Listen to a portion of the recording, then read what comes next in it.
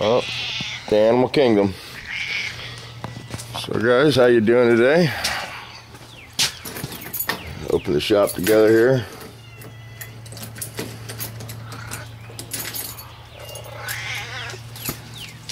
Maybe a cat fight. These two cats don't like each other.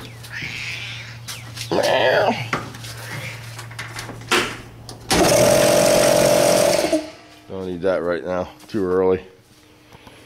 So I was going to answer a few questions real quick before I lose my train of thought. One was on these stickers. I've got the design, you know, I got the sticker here. This girl, she wants 20 bucks. Hang on a minute. This cat's going to meow till I throw food on the ground. Here's your pile. Baby cat. Where you at? There you go. There you go. Now you go on out of here. Come on, Missy. Go on, Missy. Yep, no cat food for you. You got dog food. Big old bag of it. Who's a good girl? Are you a good girl? Where's the brown hound? All right, brown dog. Watch your buddy. Stay in your yard. You hear me? Yeah. You want to go outside? I'll get the animals all sorted out here. Come on. Kitty, kitty, kitty, kitty, kitty. You jumping? Come on.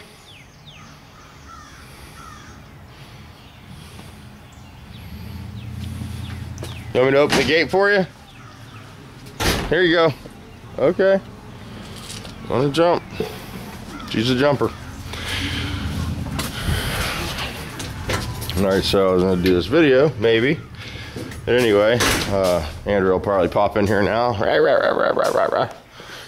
So somebody asked me about the DeBelvis Pluses. Those are on sale for $350,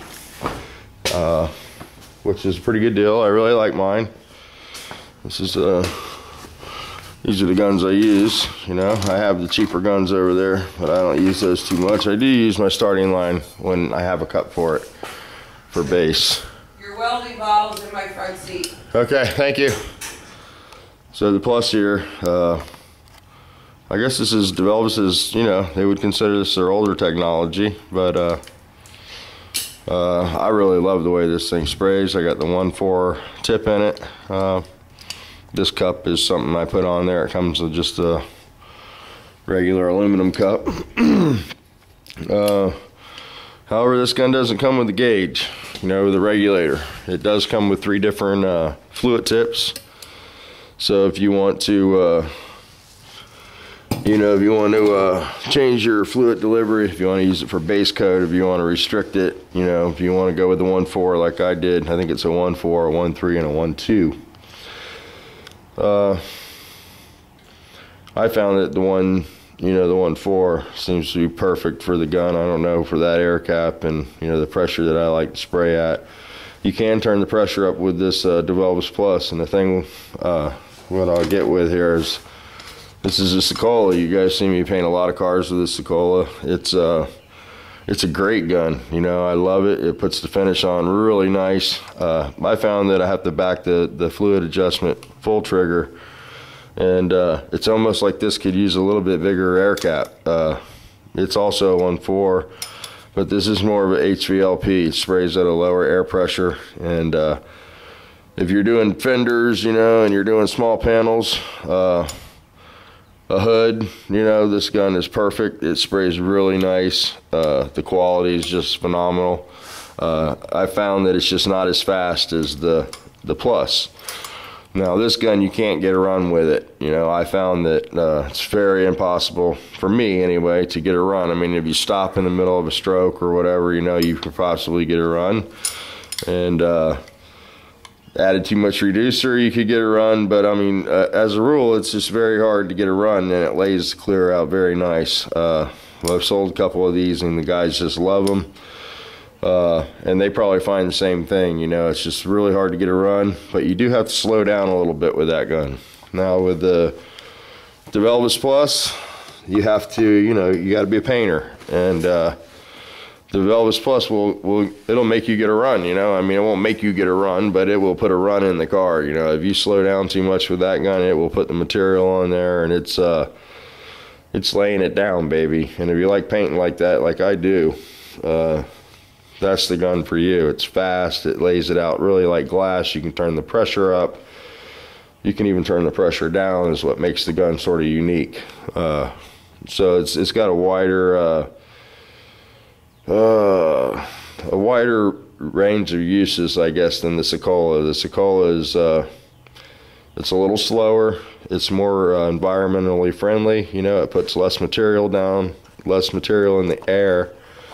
I don't know about less material in the air. It seems to atomize the clear more into a mist. You guys seen that before when I spray with it.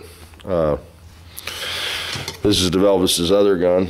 These are also on sale for the same price as the Plus 350. This is a GTI. This is a HVLP compliant gun. I don't care for this gun for clear coat, but it's an excellent sealer gun and it's an excellent base gun. You know, as far as getting your metallic and stuff nice, I like that gun. That's what I use for my sealer and my base. I checked on the coppers. I personally don't have a copper gun, DeVelvis copper. Somebody asked me about the DeVelvis copper, and I know Gary, Turbo Cobra, he has a copper. Him and Matt over there use a copper, and he really likes it. He seems to get good results from the copper. I did a little research on the copper. It's in the $400 range, $50 more than the Plus. At this current time, they don't run a special or anything on those at this time because it's a newer gun. However, the copper comes with a gun, and it also comes with a digital regulator. So you got to figure in the cost of the regulator. I don't like anything digital around paint. It doesn't seem to hold up. Just been my experience. I just like a good gauge, you know. And I like the high flow. The DeVelvis regulator seems to work pretty good. The packings seem to last the longest. And that's the other thing. If you're going to buy a good gun, you want to make sure that you get a regulator that's capable of flowing the CFM, not the pressure, but the volume of air that the paint gun needs. A lot of these new cheaper paint guns, if you just use the internal regulator in the gun, like the Sokola has an internal regulator, all you really need to do Sokola is put a air fitting on it and use this to adjust your air pressure. You don't really need a regulator. I like having the gauge. You know, when you do that, you have to be able to adjust the pressure by the sound of the gun. Oh yeah, and before I forget, excuse me for a minute. Velvet hammer. The solder that I had was a RP. It wasn't an HVLP. So if yours is a HVLP, I've never sprayed one of those, but that's sort of like, you know, what you're talking about is sort of how the Sokola is. You know, it sprays really nice, but it's just slow. Now, I don't have the peel problem with the Sokola. It puts it out like glass, but if it's HVLP and you're having a peel issue, you can't add reducer to the clear and thin the viscosity out a little bit, and it'll speed the gun up, and it'll also take some of your peel issues away at the same time. So you might want to try that. Recently, I've been very reluctant to do it, and I've even bitched about it. When I bought my Sokola, you guys remember I had issues with it drooling out of the front of the gun when I would go to the high solid clear. You know, you'd let go of the trigger and it would just drip out of the front of the gun. So, you know, I called Sokola and they were, yeah, you need to reduce the clear. And I've just never been one to reduce the clear. And, you know, I just did it one day. I tried it, you know, not too long ago. I've only been doing that for about a month now, 2 months. And, you know, I'm not saying that every clear is this way, but I use high solid 2-to-1 clear usually, you know, not a 4-to-1 clear. And since I've been adding a reducer, man, it seems like I get less dieback, and it seems like the clear is more shiny. You know, it goes on the car and it lays out nicer.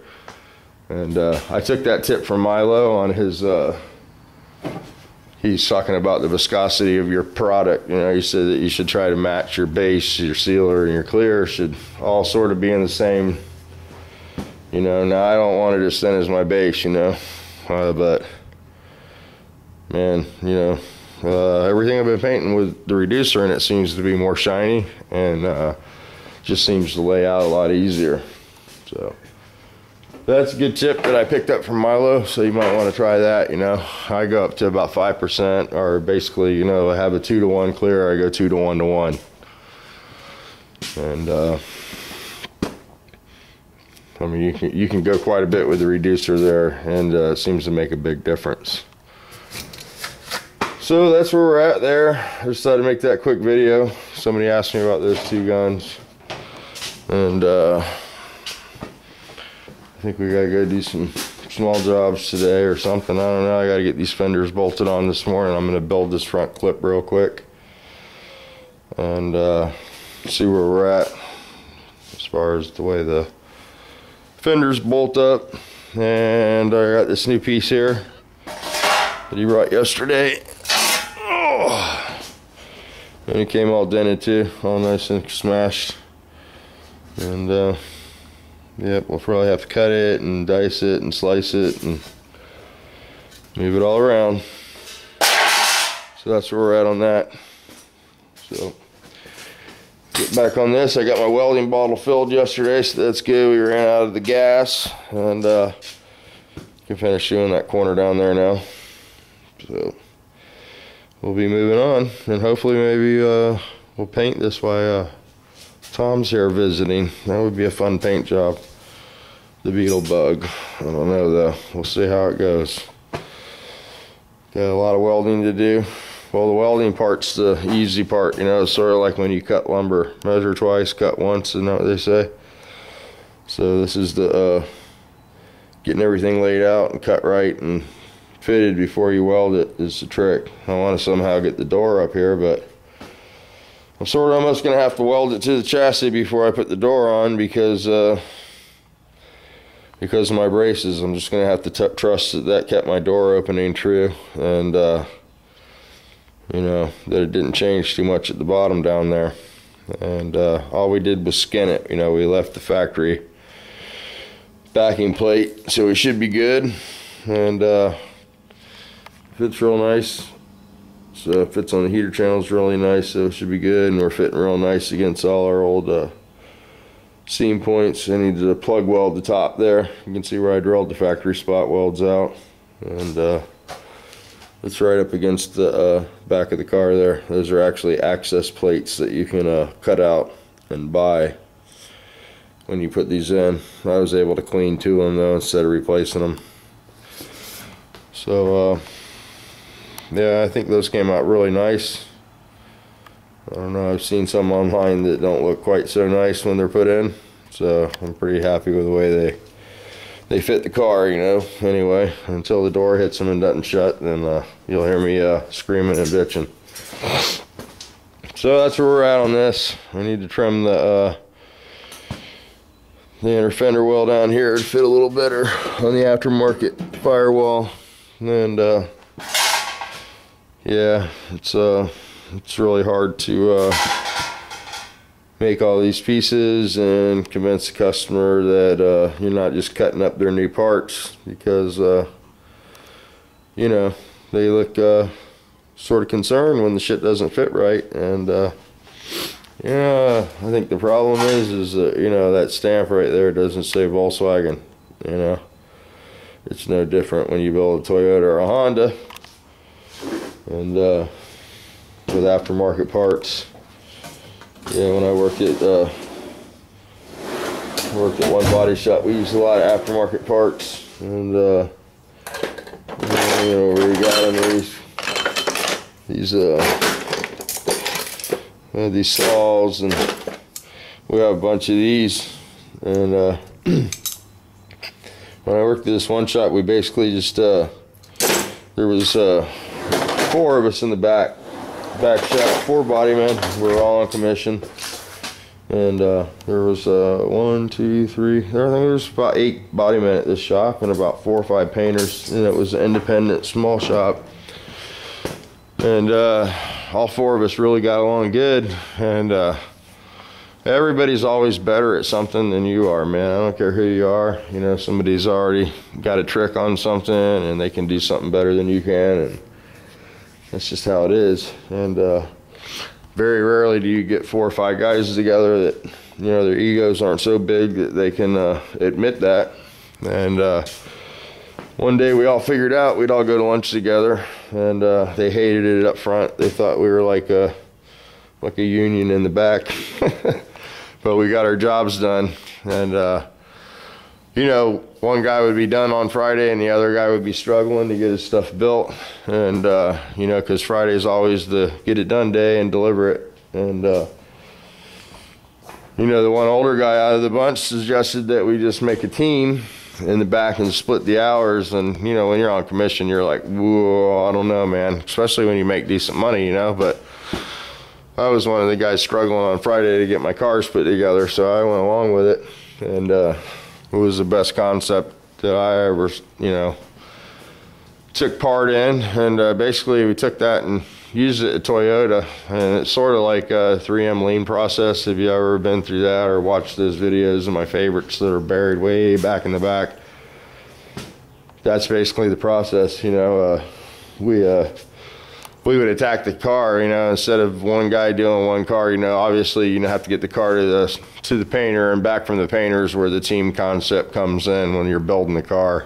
And we'd have 4 guys on one car, we'd knock them all out, and we'd be back there playing cards and, you know, goofing off, and the boss would come back there and all our work would be done. So, but yeah, just the teamwork's always a good thing. And you know, you can get a bunch of people's ideas and make them work. That's how you make stuff happen. I don't know where I was going with that, but as far as the copper gun, again, Turbo Cobra, that's the site you need to go to. Talk to Gary, he's a real good guy over there. And Gary and Matt, I know personally, have one of those. They're in the YouTube Garage gang, and they'd be happy to tell you all about that gun. I've seen Gary use it, and he seems to be very happy with it. From what I can tell in the DeVelvis manual, reading about it, basically that's the gun that replaces the DeVelvis Plus. You know, it's the next step up for DeVelvis in their gun technology. And they also have a gun called Quick Clean, which is a little cheaper, and I haven't seen anybody use one of those, but they're about $40 cheaper than the copper, so it would be in the same price range as the Plus, but it doesn't come with a regulator. So I think that's the difference in the price in the Plus and the copper. And the copper is probably going to be more like the Sokola. You know, it might be a little slower technology than the Plus, is what I'm thinking after reading the footnotes and stuff. You know. But that's all I can tell you about it, because really I've never sprayed with a copper yet. I've sprayed with just about everything else now. But yeah, I had somebody call me out on if I ever use some guns, so I've been working with the gun reps and spraying with all the different guns here lately, and I've almost got them all down now. But I haven't got the DeVelvis rep yet. But the Sokola guy is coming here. We're going to do a demo here. I have to get this Nova out of here. And I got to get some EPA filters for the back of my booth there before he comes. But we'll do some stuff. JC on the shirt already? JC? I don't know. I don't think so, right? So I should email him and see if he wants on there? Yeah, you should just put him on there whether he wants to be on there or not, just to aggravate him. I mean, why stop now? Alrighty. So hey, JC, you know who you are. You don't go by that online, but I think we're gonna put you on the shirt. There you go. I found another blast from the past there for you. There's a picture from Speed World, and a little fun in the sun. So man, I haven't heard from my buddy. I don't know what's going on with him. And the paint pimp's been sort of quiet lately. Sort of quiet. Think he's gonna pop up and have that car painted or what? What do you think? And Seth, really good seeing you this morning. Who? Ronnie who? Oh yeah, Ronnie Hope wanted to be at it. I forgot to tell you that. I thought he already told you though. I just assumed. I put him on. Yeah, he wants to be on there. He's gonna get a camera. We got a buddy, somebody broke in his house and stole his camera. And all his movies that he'd made of his kids and stuff. And so he's the guy that has a Suburban with the engine problems, but he watches everybody's videos from his phone. And he's gonna be getting a camera soon and doing some videos. But they stole his camera and they threw all his home movies and stuff out in the garbage can. He said he would have dropped all the charges if he could have just got his movies back. He lost all his movies of his kids playing football and all the Christmas videos and all that good stuff. I guess before you know it was digital, obviously.